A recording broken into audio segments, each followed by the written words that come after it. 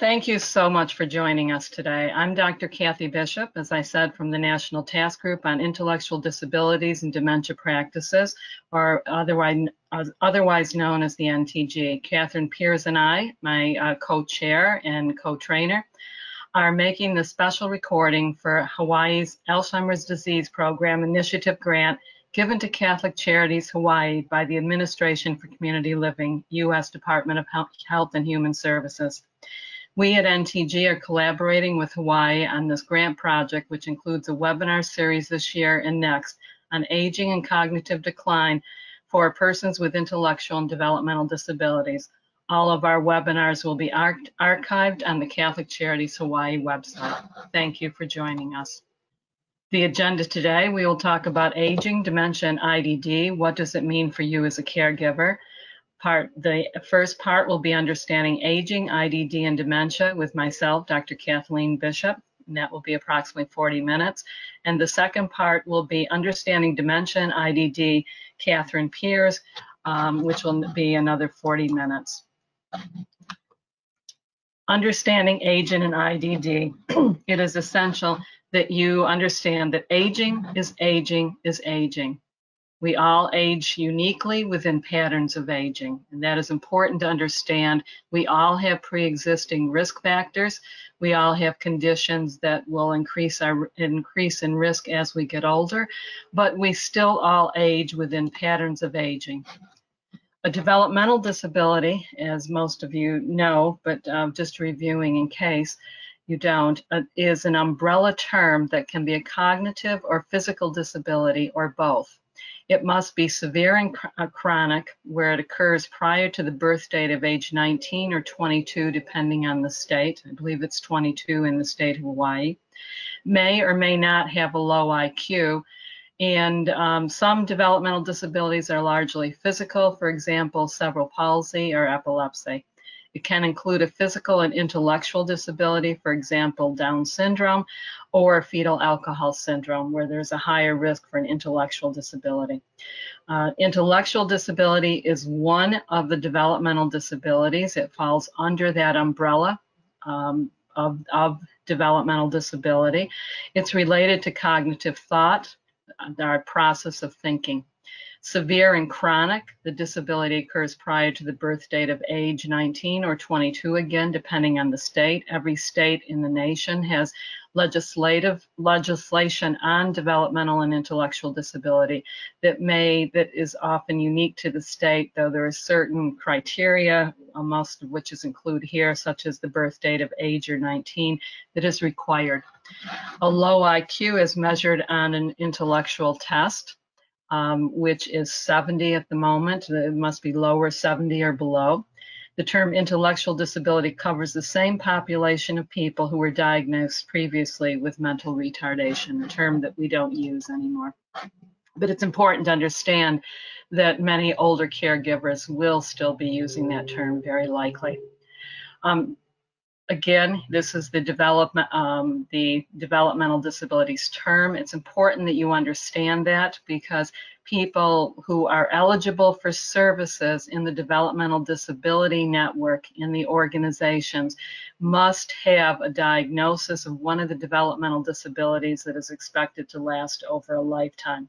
It's a lifetime expectation of needed supports due to severe disability affecting one or more areas of communication, learning, self-care, vocation, mobility, socialization, community participation, self-direction, capacity to live independently. This is expected to last over a lifetime, and people will need supports over the lifetime.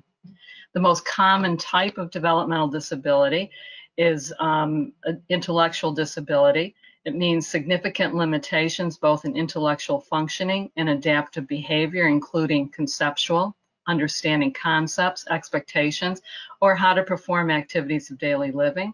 Social, the ability to interact with others. Many people may need supports to learn how to interact with others, how to ask for help, empathy and understanding, capacity to be around and with others. Practical adaptive skills.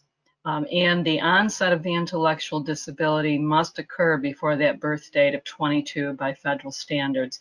and it must be expected that it will affect over a lifetime and a function over a lifetime. And this is the diagnosis used for eligibility for services in the United States. North America is the only country in the world that uses, Canada and the US, uses this particular criteria. It's for solely and most intended for eligibility for services. So let's talk about what aging is in adults with IDD, and is it different than aging from you and I? Most important thing to understand is aging does not equal disease. Each of us will age uniquely within patterns of aging, with unique factors of aging and unique risk factors. And we all know as we get older that we do have an increase of possible impact of our pre-existing risk factors. But again, we will age uniquely based on the combination of who we have been, of all of the risk factors, and of the factors of aging.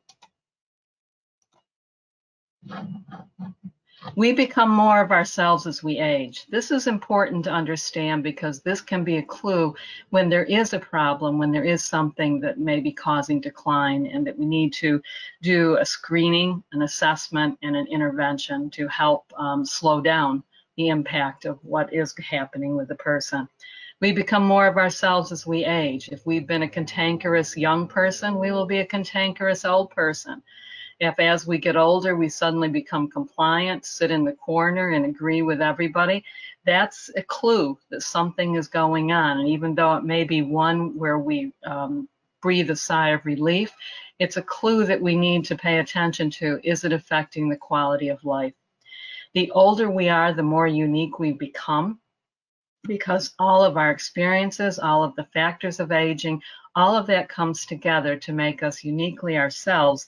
And the more we know each person that we are with, and especially for people we may be responsible for supporting and providing care, the more we can have clues. We know, the more we understand the person's life story, the more we understand each person and know who they are, the more that can help us determine when there may be an underlying disease, condition, sickness, mental health issue, something that is causing a change. And it's important we try to figure out what's causing the change or changes in the person. And then we find ways that we can provide interventions when it's appropriate. Personalities and behavior, how we exhibit our personalities, do not change substantially over a lifetime. If there is a significant change, if I was always a very pleasant person, I like to socialize with others, and as I grow older, now I become very grouchy, complain about everything, maybe hit out at somebody when they come too close to me, and that's not how I've been throughout a lifetime, that's a sign there is a problem. There is something we need to determine what may be causing this. Most often there are interventions that we can provide that can minimize the impact of what the disease or the illness that is happening, including Alzheimer's disease. Significant changes in personality or behavior usually indicate disease, side effect of medications, poor environmental fits, or mental health concerns. And it's been my experience as a gerontology with a specialty in aging with developmental disabilities that the people who stay passionately involved in life, have interests, stay connected to others, connected to activities and things they like to do, those people are most likely to be able to adapt to changes, diseases, and illnesses, and to continue to live a quality of life as they grow older. For people with IDD, again, each will age uniquely within individual risk factors based on genetics, lifestyle, physical and social environments, and attitude about aging. But for people with IDD, there are many myths and stereotypes of aging to begin with, and now myths and stereotypes of intellectual and developmental disabilities. For example, if we assume that a chronological age, any particular chronological age, such as maybe 85, is a time when we should experience significant loss, but we've been fine up to then, that's a myth. because it will be individual. Yes, our risk factors go up the older we are. The more likely our risk factors can mean that we will have some disease or illness, but we can also, over a lifetime, practice preventive activities that can help minimize the risk for those pre-existing disabilities, pre-existing conditions. So it's important to understand that because someone is 85 and they may have their leg may be hurting, that we ignore it and assume it's they're 85. What would you expect? And when in reality, it may be that there's an intervention. And so we have to be very careful that the myths and stereotypes and the ageism does not also impact people with IDD. And again, the more we know about each person's history, the more we can predict risk factors and provide preventive activities over a lifetime. The combination of factors of aging means that each person does age uniquely, and any pre-existing condition, disease, or intellectual disability will interact with the aging process and will continue to come together as we grow older, interact, and can increase risk factors. But every person, all people, have the potential for a good quality of life and health in old age, especially if they reduce risk through preventive activities.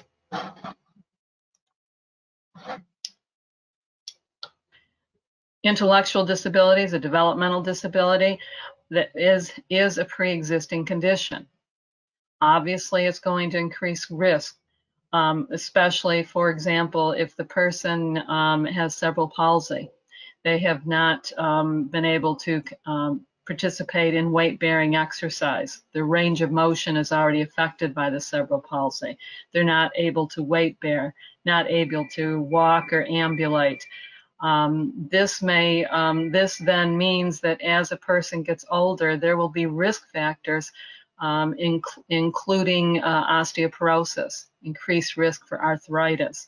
And so a pre-existing disability is a risk factor, but doesn't mean that does mean that we can provide preventive activities over a lifetime that can help minimize the impact of that, as long as we understand what the impact has been.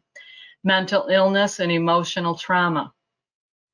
Diseases and sickness over a lifetime, including flu, pneumonia, heart disease, diabetes, arthritis. We've all are experiencing COVID-19 being something, the pandemic in our country.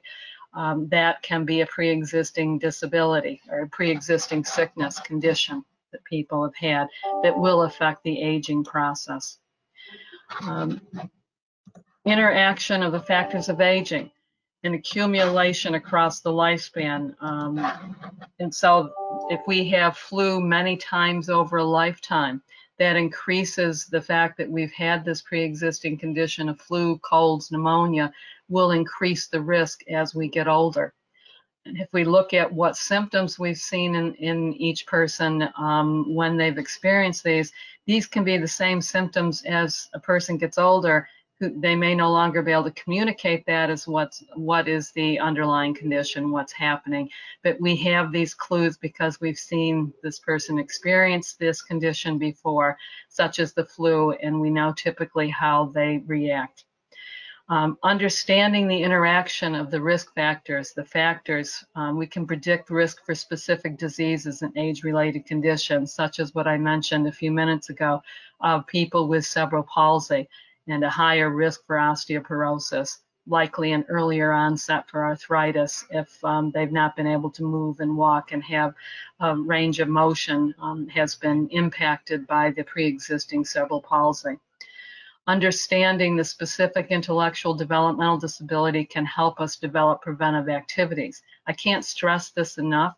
It's important we understand aging. It's important to understand what our risk factors are, because if we know, for example, that pneumonia and flu is a risk factor, then we do everything possible, rest, hydration, vaccinations, what it is that will help that person minimize the risk for experiencing flu again. And so understanding that can help us to think how we can minimize the impact of these across the lifespan. The more severe the disability, the increased likelihood for a shortened lifespan, and reduce quality of life in relation to the general population. What happens in childhood affects the quality of life in old age. In childhood, young adulthood, middle age, all of that comes together. The therapies people have experienced, nutrition, weight-bearing exercise, exposure to sunlight, community involvement, how much socialization, social activity, all of this will come together and affect the quality of life in later years. COVID-19 and the pandemic will affect later years as well. It's part of what's happened to us in life.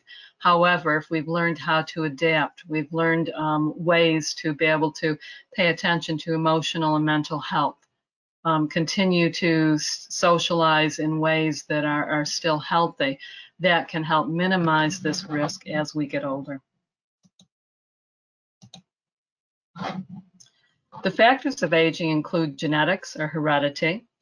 The more we can know family risk factors for a person, the better we can begin to make good choices early in life to minimize those risks. For example, if we know that cardiac disease is something that is in the family, it's a family risk factor. Mom and dad may have it, or grandpa, grandma.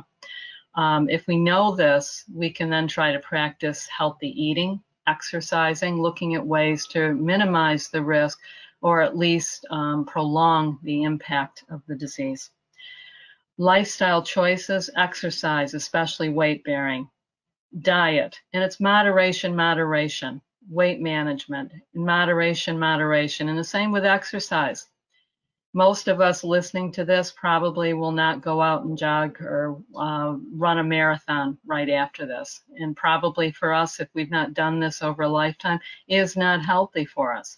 But to go out and walk, to do it at a faster pace, build up some stamina, to instead of having all of your calories in one large meal at the end of the day, spreading them out throughout the day, and looking at replacing some of the real high calorie substances with maybe fruits, vegetables, others that that still can be enjoyable, and you make them enjoyable.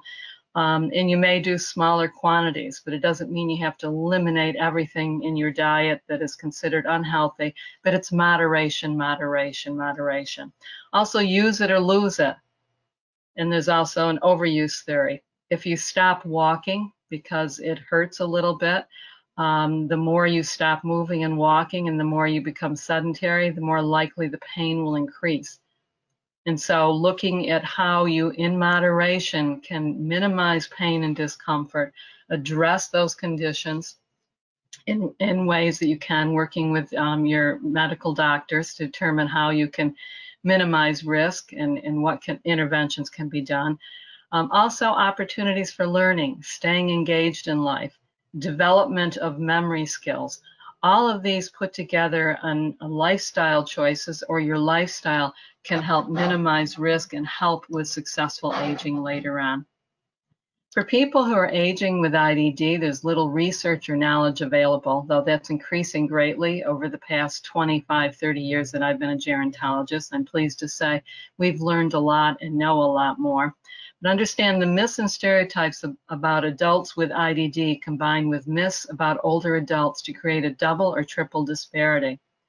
So it may result in caregivers, healthcare providers, and adults with IDD assuming incompetence and loss in old age as inevitable.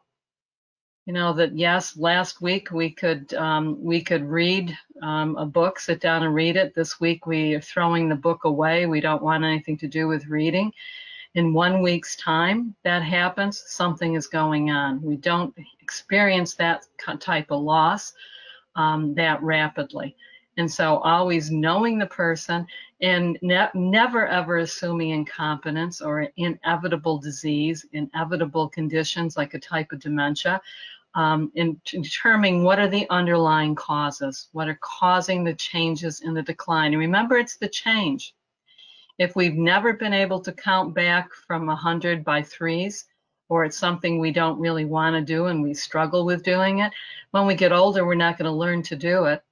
If you struggle with some technology, unless you really learn how to use that technology, it's not miraculously going to become easier to use as we're older, but that's not a sign of disease process. It's change from who the person has been throughout a lifetime. And that's what makes all of you who are caregivers, who support people with IDD as they grow older, people in the Alzheimer's Network, Catholic Charities, all of you who are supporting people. It's important to understand you are the experts. You know the person you're supporting or the people that you're supporting and helping to advocate for and with. And by knowing them, you can find clues that can help determine what are the underlying causes that are causing any change in capacity, change in mental functioning, any change in skills. There should not be an immediate loss of skills. There should be a way to adapt to those losses, but we can only do that by making sure that we try to teach others to ignore and to understand in a different way the myths and stereotypes, to understand aging in people with IDD is not normally disease. Aging does not equal disease, and that's true for people with IDD. It's compared to who the person has been throughout a lifetime and looking at those losses and determining what clues that you're observing and what clues from knowing the person you can provide healthcare providers who can then help work with you to determine what kinds of screening, assessment, as well as what kind of interventions can be provided. Challenges for healthy aging in adults with IDD, and one of the reasons that this webinar has been recorded for you, is that there is a lack of knowledge about aging and IDD. And for clinicians, others who were in the field, there was little training. Oftentimes when I worked for the state of New York and I was teaching professionals, a social worker, for example, coming into the organization, providing services to people with disabilities, they had received no training in school. No training, and this is true for medical schools as well, or for other clinicians. And so only if maybe they took a 3-hour course, maybe they received some training, but most clinicians, most medical providers have not been taught about aging and intellectual and developmental disabilities. Lack of knowledge of family and personal medical history, especially in many of the states that I've worked with, there have been large institutions. And those people who are placed in large institutions, the history of their families, the history about who they've been, genetics, heredity, none of this is known.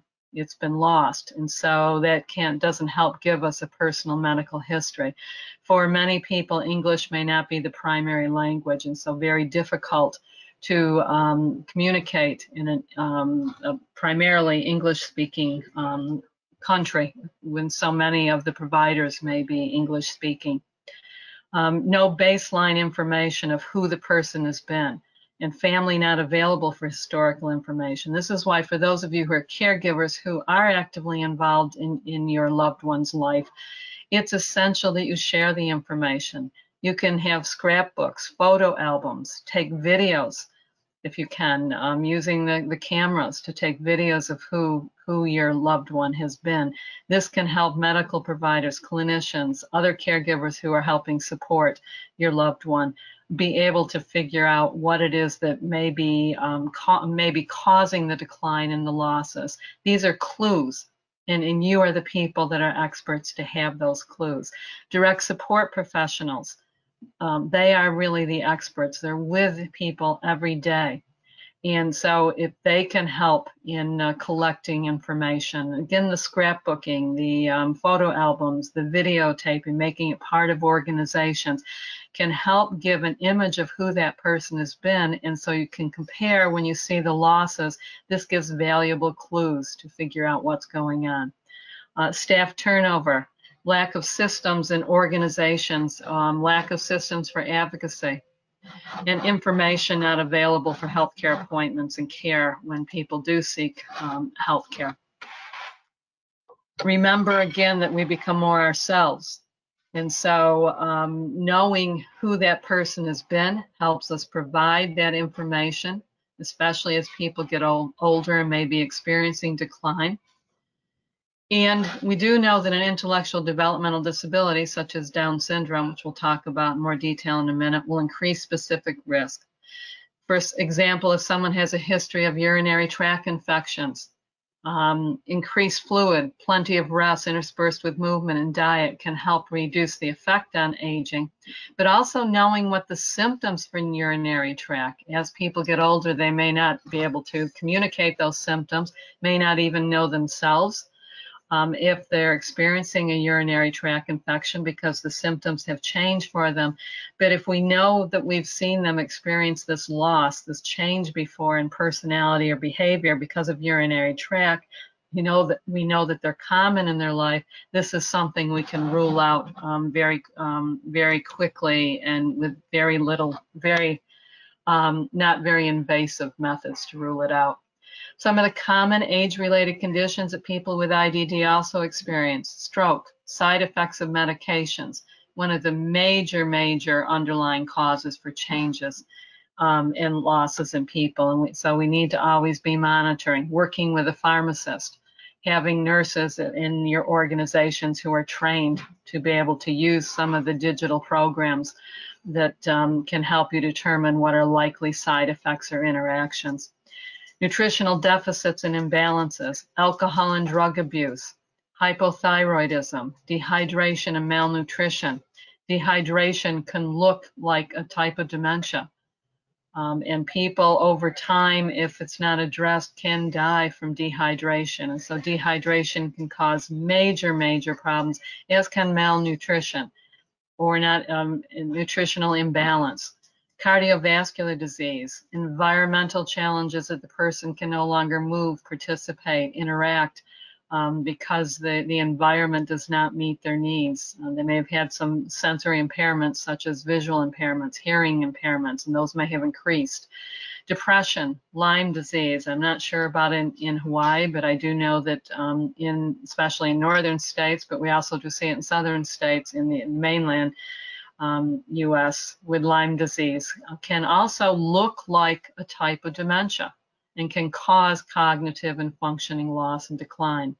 Normal pressure hydrocephalus, sleep apnea, osteoporosis, arthritis, pain in itself caused from many of these conditions can cause decline in changes in a person.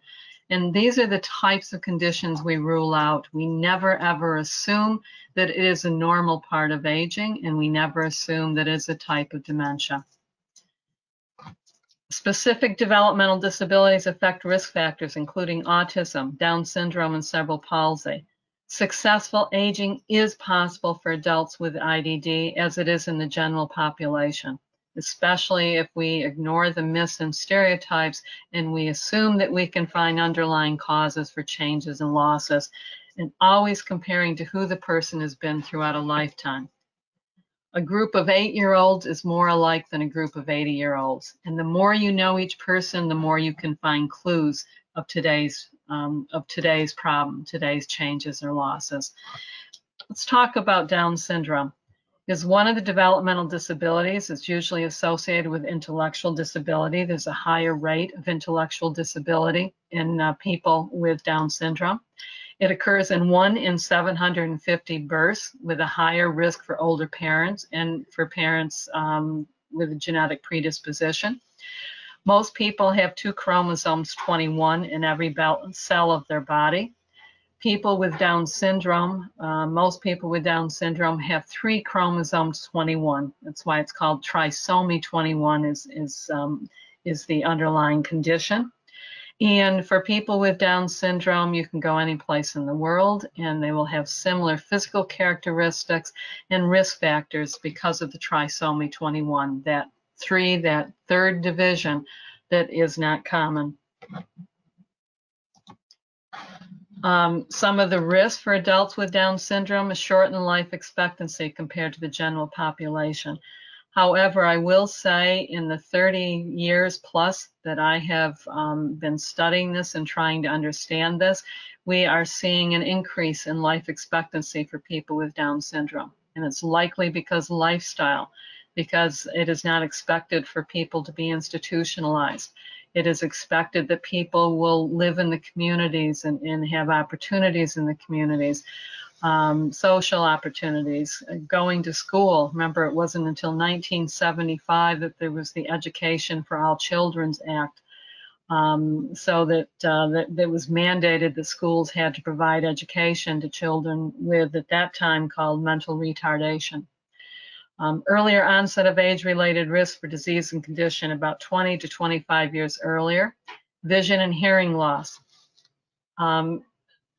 Infants with Down syndrome, approximately 40% will have a hearing loss, a congenital hearing loss, and so that will increase greatly.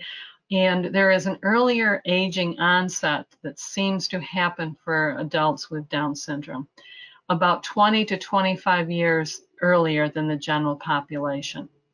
And so a person will experience vision and hearing loss at the age of 40 of what people in general population of 60 to 65. A general rule of thumb, but it's important to help guide you to think about what may be the underlying conditions that are causing the losses, the changes, the decline in the person.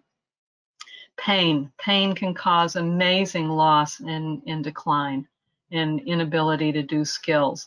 Osteoporosis, arthritis, major pain-causing conditions that there are interventions and ways to reduce pain and to slow down.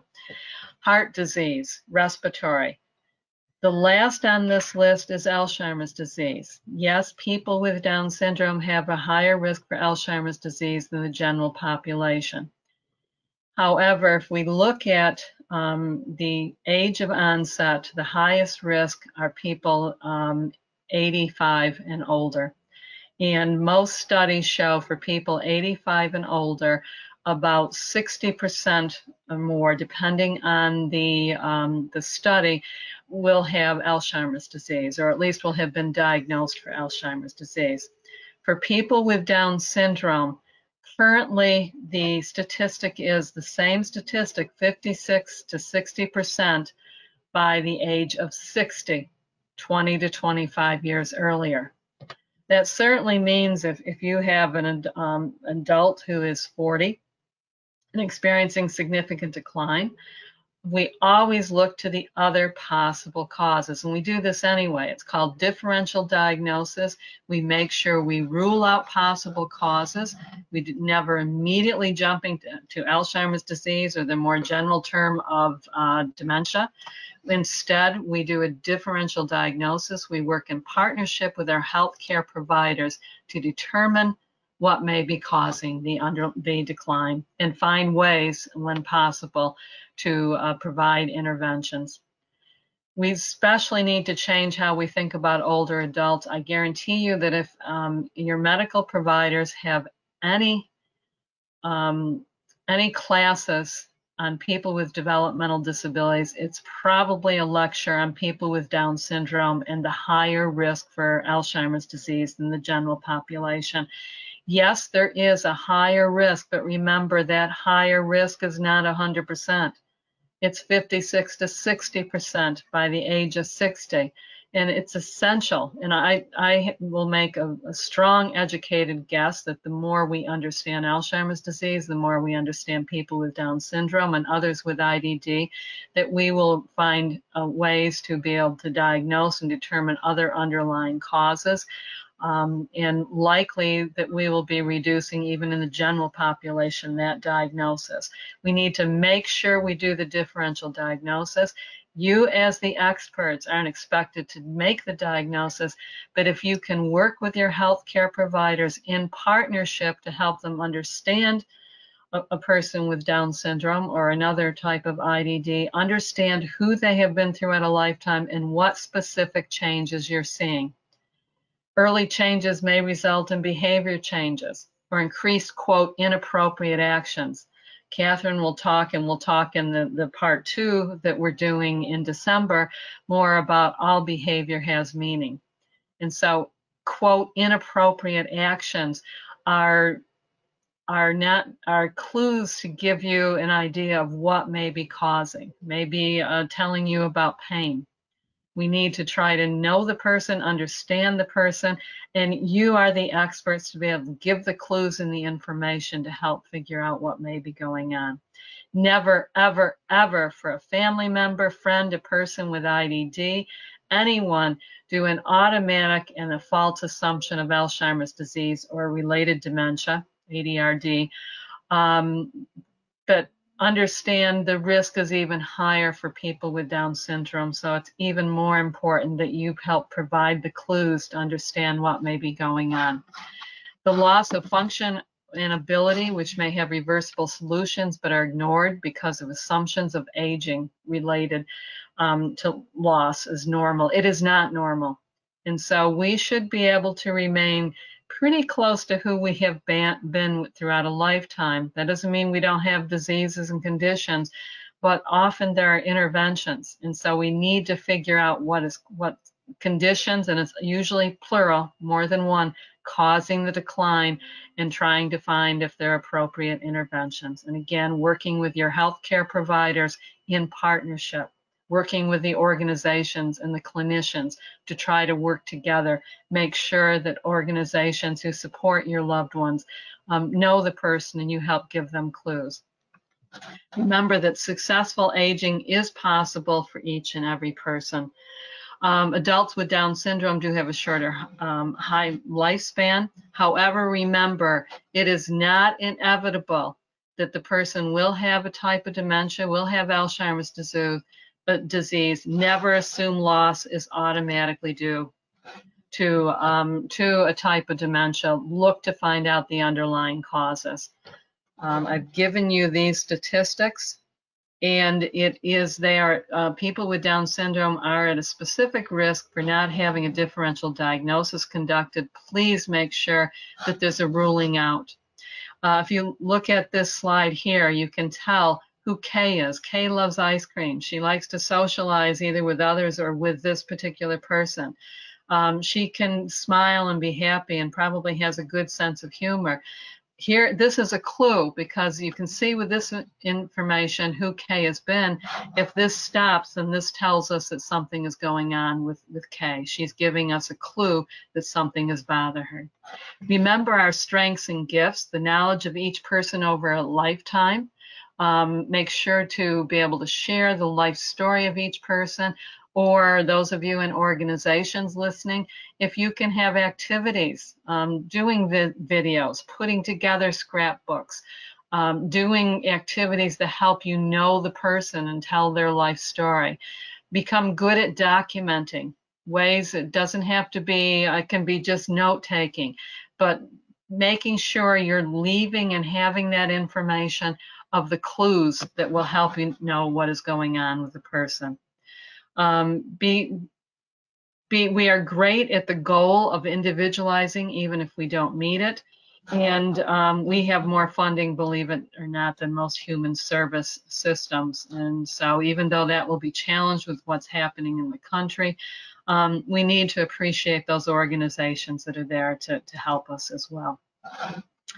A life well led, healthcare advocacy through a team approach with training and supports is our goal for everyone, regardless of underlying diseases or conditions. Oh, sorry, and this actually, thank you for watching this part of the webinar. And if you have any questions on this, please contact Catholic Charities Hawaii. And at this point, I'm going to change the presenter over to Kathryn Pears, who will be doing the second part. Hi, everyone. It's Kathryn Pears, and you should be able to see my screen here in just a second.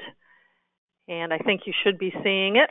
So welcome. I am going to talk a little bit more in depth about dementia specifically in adults with IDD. We've got the typical disclaimer.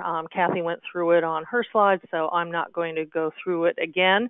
Just to say and emphasize that, never disregard professional medical advice or avoid seeking medical treatment because of something you heard in this presentation. And so I've got 5 objectives today. I want you to appreciate your amazing brain. I think we take it far too much for granted, so I want you to think a little bit about your brain and what it does for you.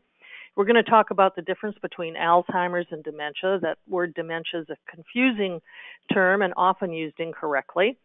We're going to learn that not all changes in function mean that someone has the onset of Alzheimer's disease or one of the other irreversible forms.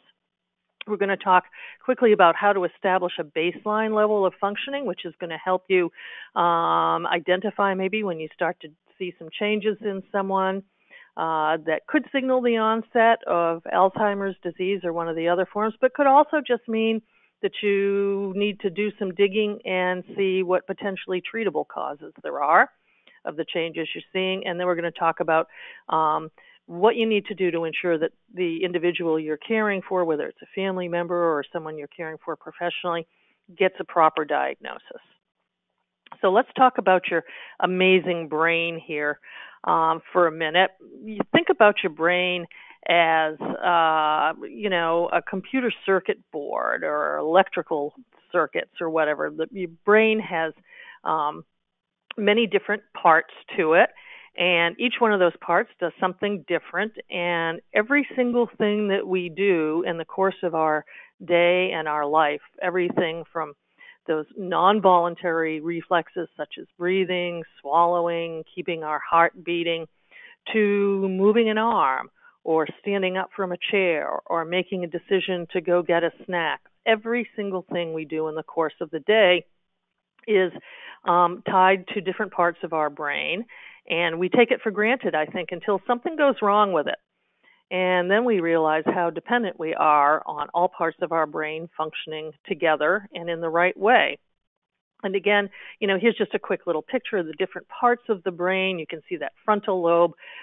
That's kind of the chief executive officer of the brain, if you will. It is where a lot of the functions that allow us to plan what we're going to do in the course of the day, how we react to situations, our mood, our ability to control our emotions, and a lot of our memory are located in that part of the brain.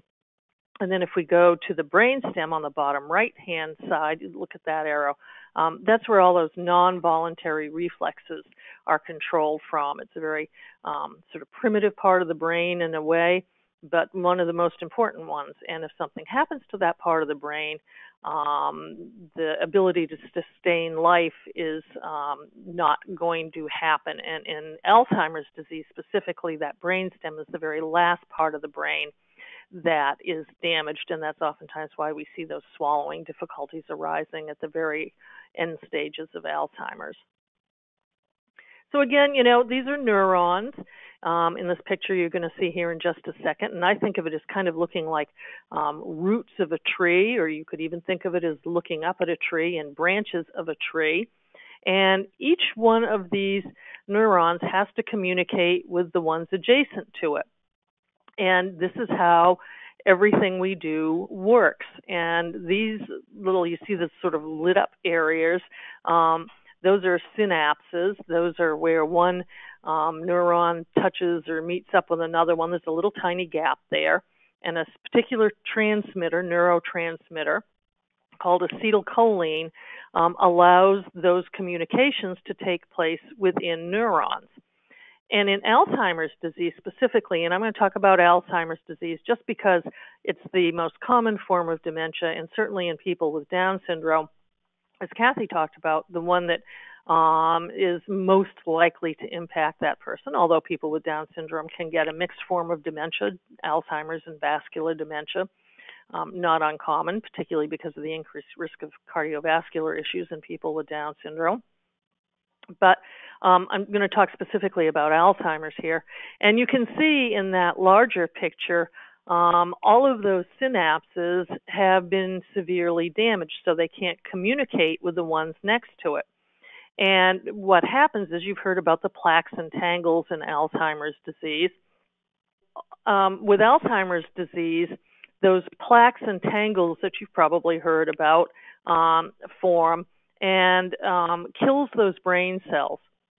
And the brain actually shrinks by up to 30% by the very end stages of Alzheimer's disease, because those brain cells die. And when those cells die, those neurons can't communicate with the ones adjacent to them. The signals can't be sent properly. And as a result, we see all the behaviors that we see in people with Alzheimer's and other forms of dementia. And we also see that loss in ability to function. Language can become compromised. Skills are lost. Someone who used to be able to dress themselves now no longer can dress themselves. All of those sorts of things. People with dementia lose emotional control very easily because they can't handle stress. A lot of reasons for that. We'll talk about those in our December session. But it's because of this death that you see of the cells here is illustrated in these pictures.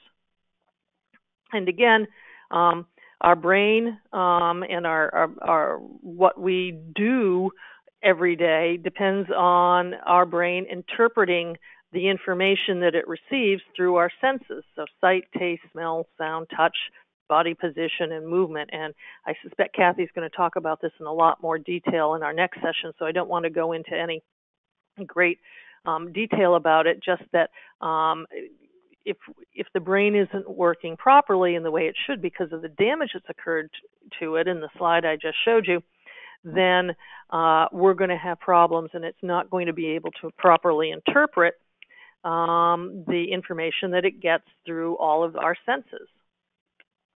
So this is all going to become important when we have our next session and we talk about understanding what causes challenging behaviors and how to manage or accommodate them. So I wanted to give you a little bit of background on that damage that occurs in the brain. So let's move on and talk about dementia. This is a word that there's a lot of confusion about. And I think it's safe to say that this word gets used incorrectly the vast majority of the time. When someone tells us, that word dementia, I think we oftentimes think of Alzheimer's disease. And it's important to understand that this word dementia is not a disease. It is a word that's used generally to describe a group of symptoms.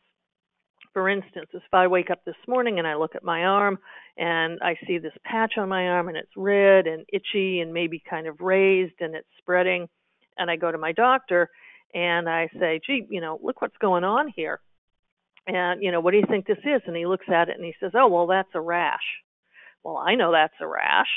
What I really want to know is what's causing that rash. So that word dementia is kind of like that word rash. It's just a general term to describe a group of symptoms. And what we want to know is what's causing those symptoms, because that's going to inform us whether there's potentially something we can do about it or not. So this word dementia is not a diagnosis. And if you go to the doctor and you say you or your family member or whoever you're caring for is having some changes in their ability to function, and maybe their memory isn't what it was, they're forgetting a lot, they're repeating questions, or they've lost skills that they used to have, and he says, oh, they have dementia, come back and see me in 6 months. That is not a proper diagnostic assessment.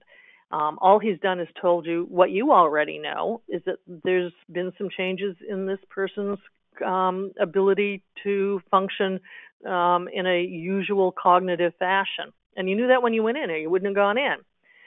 What you want to know is what's causing it. And we're going to talk about that more when we talk about diagnosis.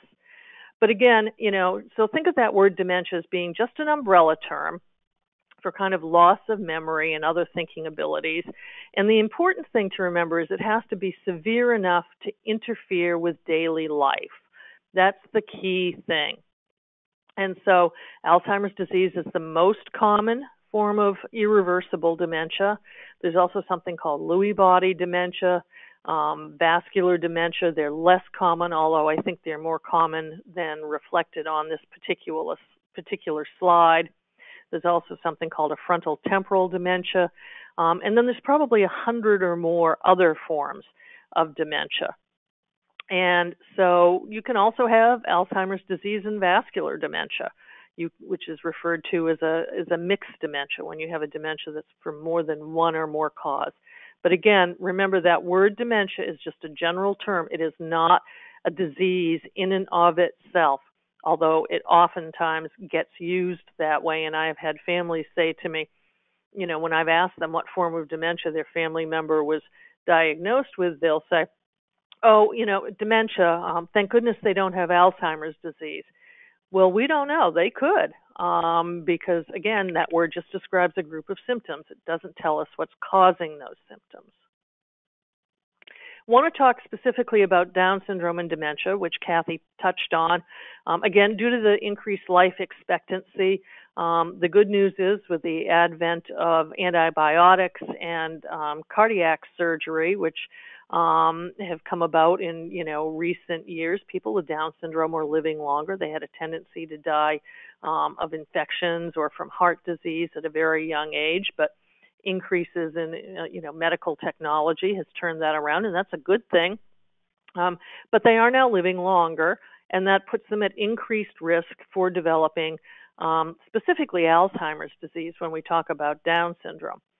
And they've got that trisomy 21, which Kathy talked about, and that's the gene, the chromosome that carries that amyloid precursor gene, that APP, which means that they get sort of a triple dose of that gene, and that causes the increased risk of Alzheimer's specifically. In addition to that, people with Down syndrome also have a lot of kind of lifestyle risk factors, oftentimes low physical activity, not a lot of social activities, certainly some co-occurring medical conditions that are common to Down syndrome, cerebrovascular disease, high blood pressure, and so forth. Sleep disorders, very common in Down syndrome, and sleep is needed. Research has found in recent years to increase clearing those toxins, such as that amyloid, that builds up and causes those cells in the brain to die.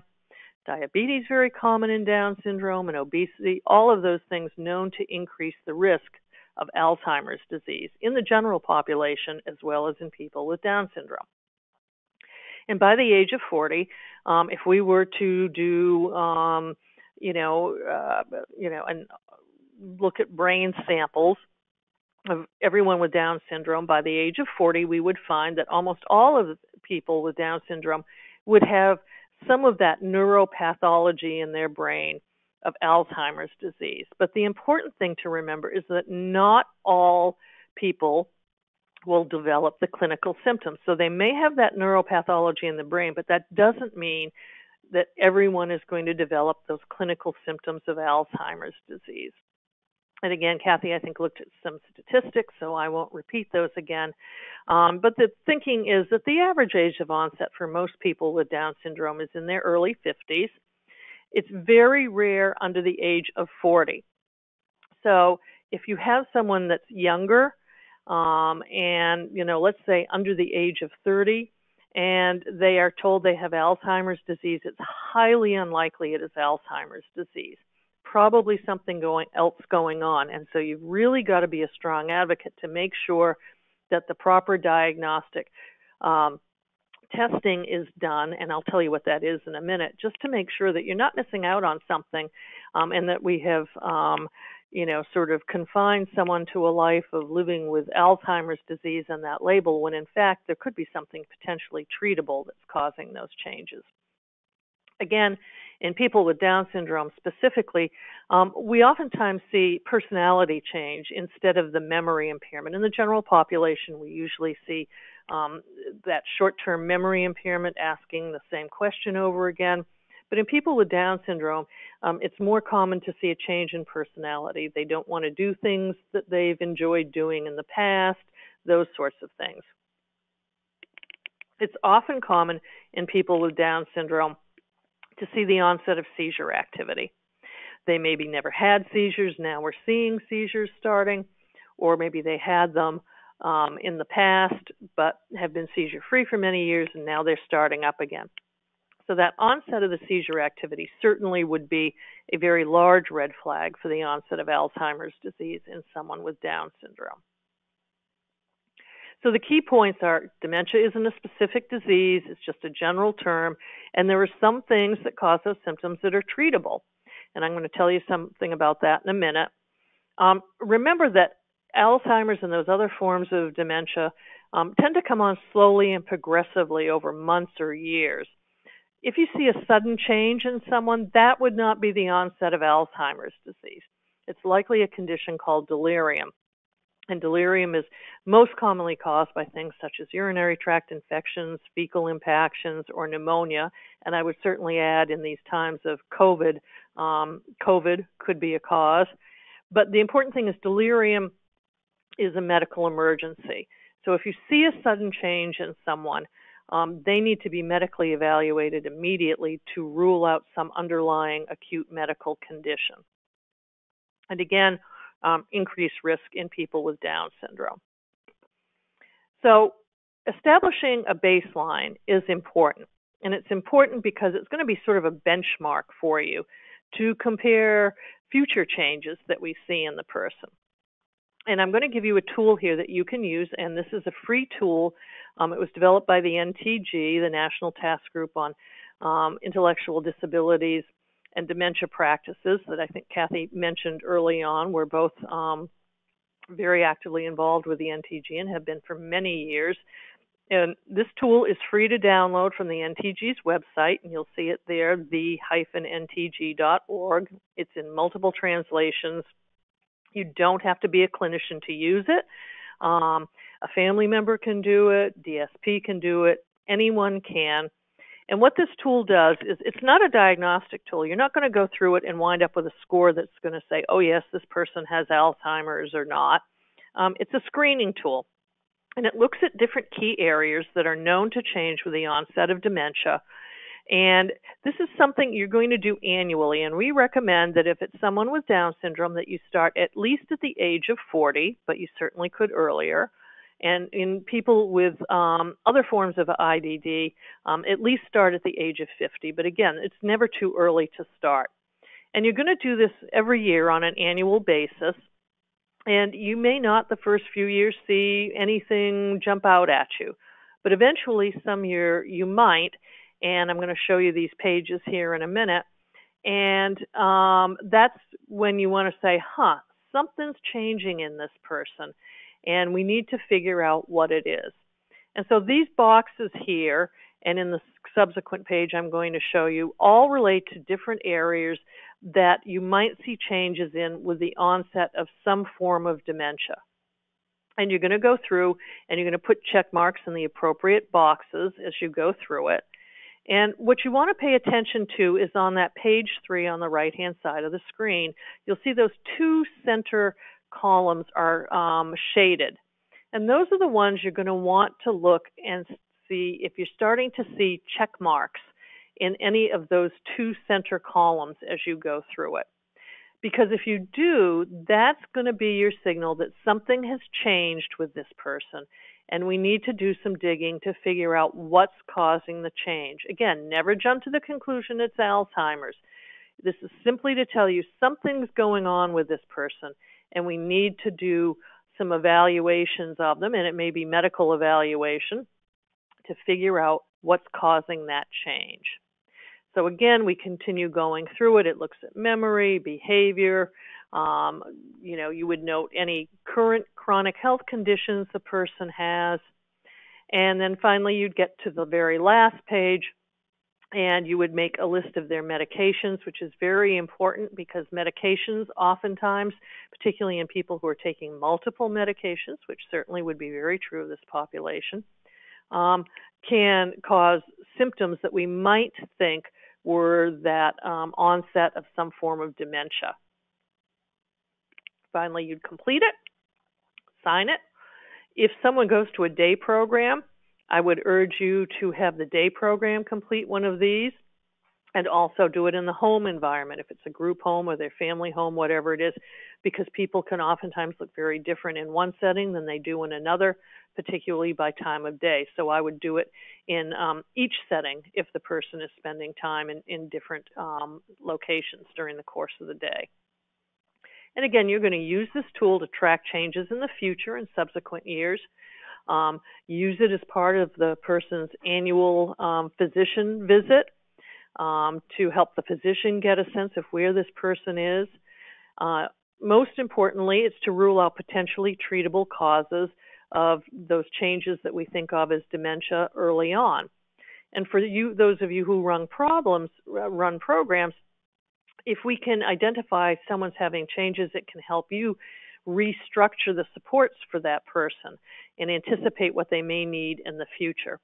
And again, a lot of people, and this is used all over the United States and internationally as well, and many people use it to track changes after they have instituted some sort of an intervention, perhaps a new medication, a change in their care plan or whatever, and they'll go back and do it again after an intervention to see if they see any improvement in the person. And you can certainly use it for that as well. That is the website to go. It's perfectly free for you to use and download, and we would strongly encourage you to do so. I think you'll find it very, very useful.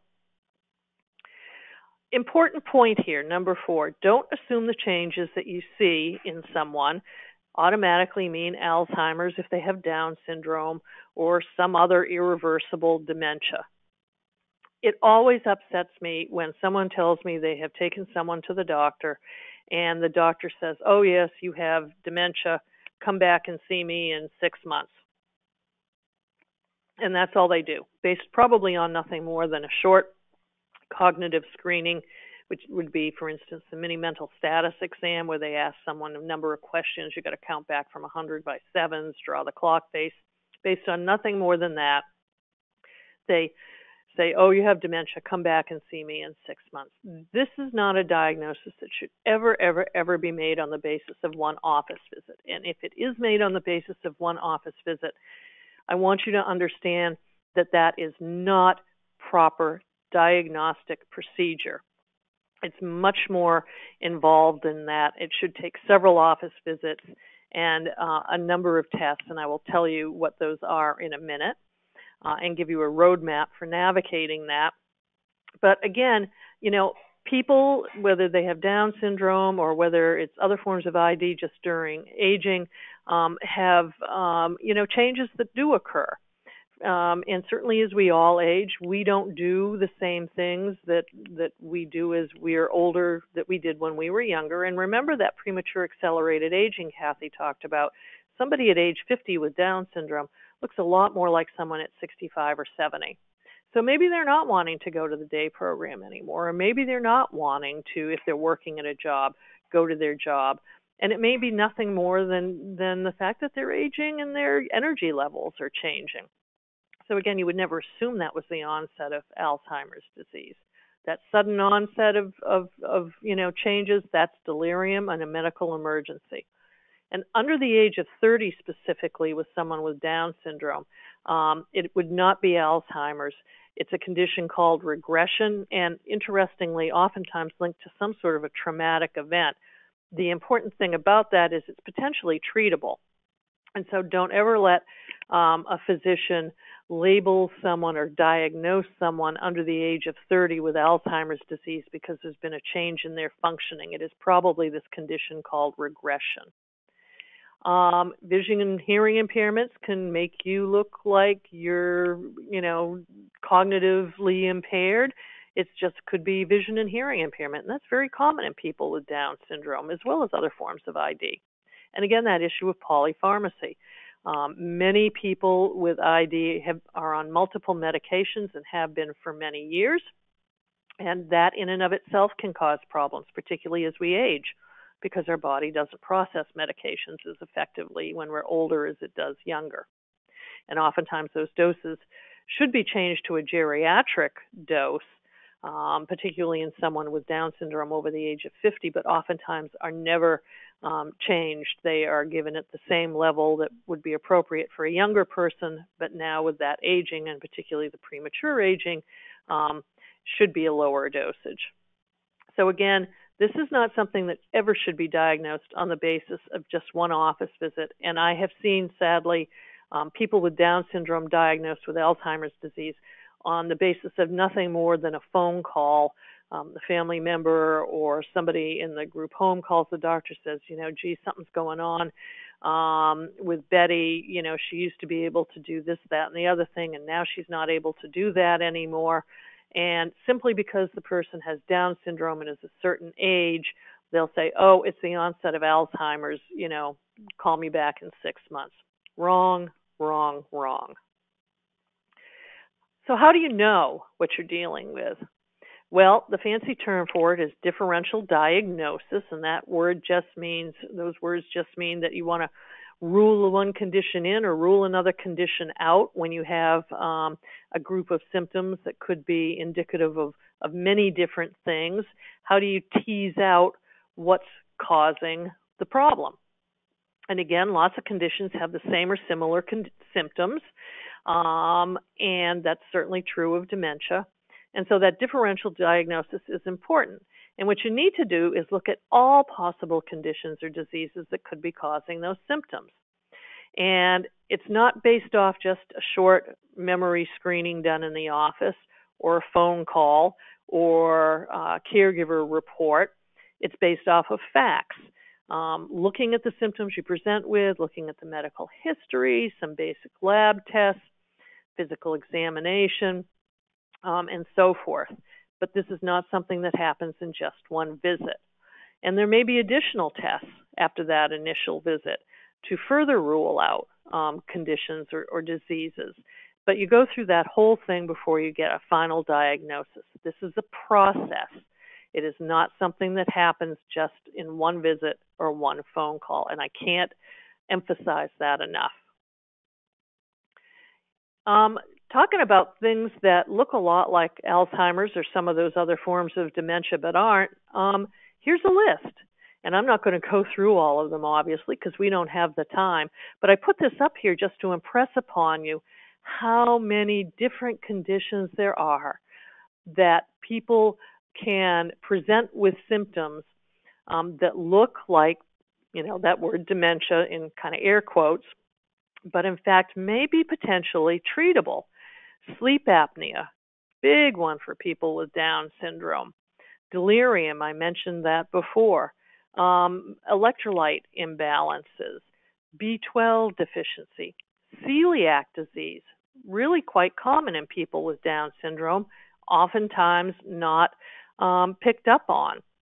Hypoglycemia, hypothyroidism, again, another one common to people with Down syndrome. Folate deficiencies, vitamin C deficiencies, vitamin E deficiencies, all of those things are very easily treated. And so you just never want to write off as being the onset of Alzheimer's or any other form of dementia until you have gone through and made sure none of these other conditions could possibly be causing the change that you're seeing in the person. And as I said, this is a process. So I would first look at, has there been a recent change in any life events, change in their living situation, a death of a friend or a family member? Severe depression has been termed pseudo-dementia, P-S-E-U-D-O, dementia, meaning kind of fake dementia. And so for people with Down syndrome for whom routine is incredibly important, even something like a change in their living situation, moving from one location to another or from home into a group home, or the death of a caregiver close to them or a family member or a friend can be very upsetting. And so that change you see that you might be tempted to think was Alzheimer's because they have Down syndrome could just be severe depression. And we know that can be treated. Again, medications, multiple medications, having taken them for years, somebody who's been on antipsychotics for years, all of those things, those medications need to be reviewed, and I would say have a pharmacist do that review. And then lab tests. And here, at a minimum, are the lab tests that should be done.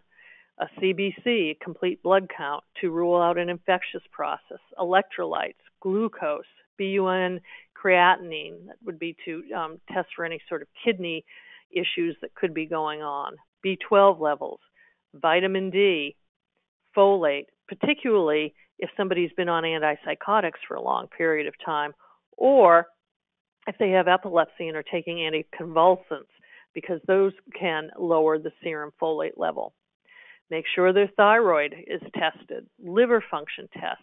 And again, if someone has Down syndrome specifically, screen for celiac. It's a blood sample that's taken to test for antibodies.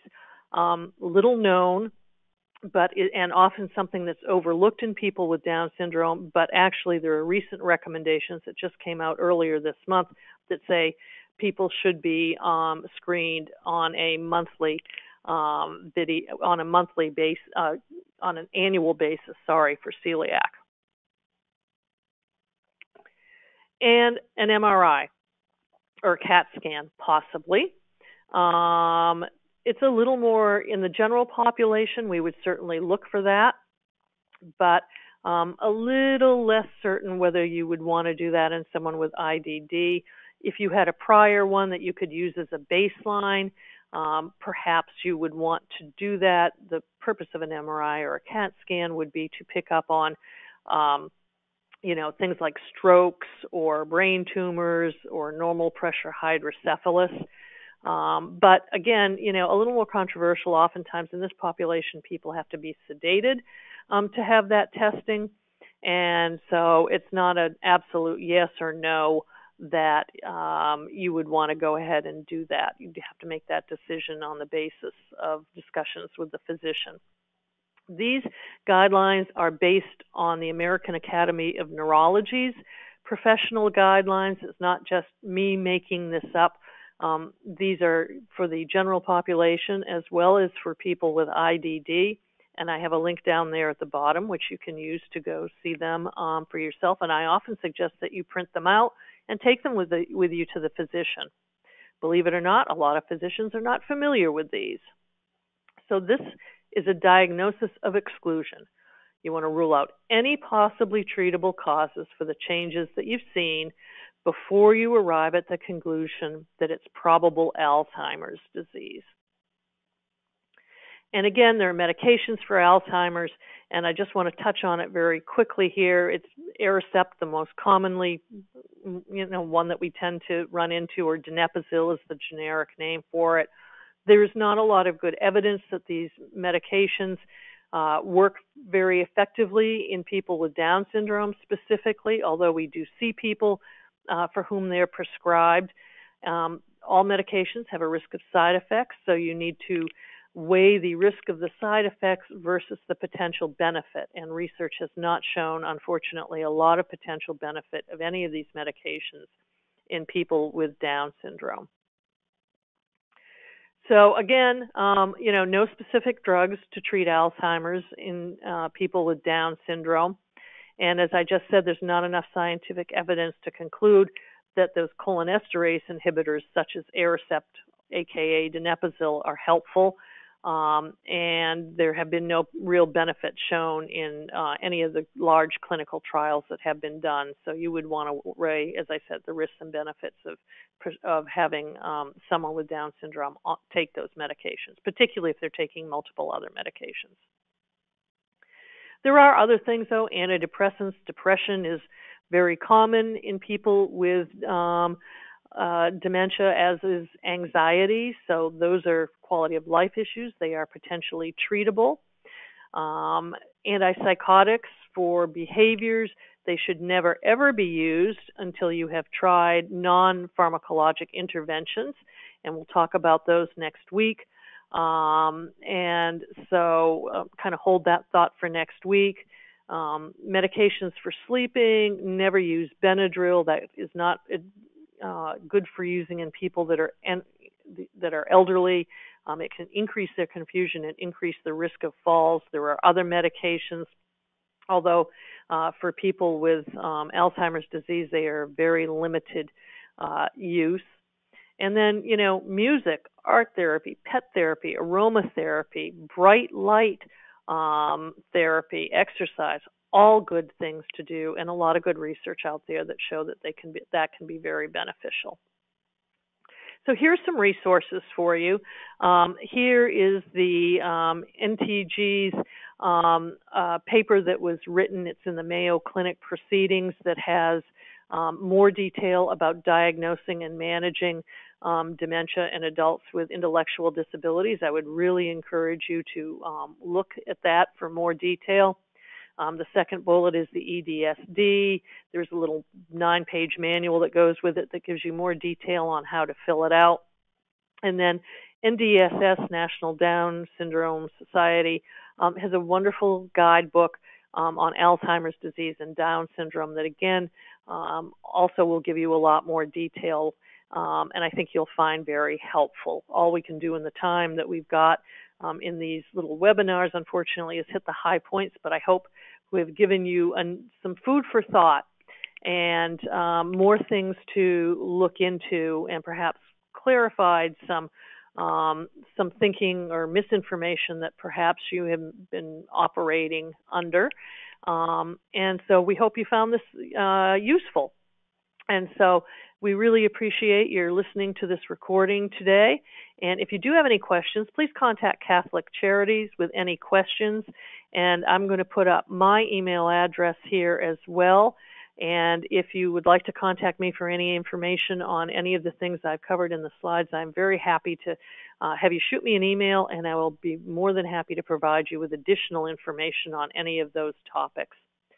So thank you very much, and we are ending the webinar for today, and I hope you found it useful, and we will be back in December with part 2 of this, where we will focus on behavioral issues.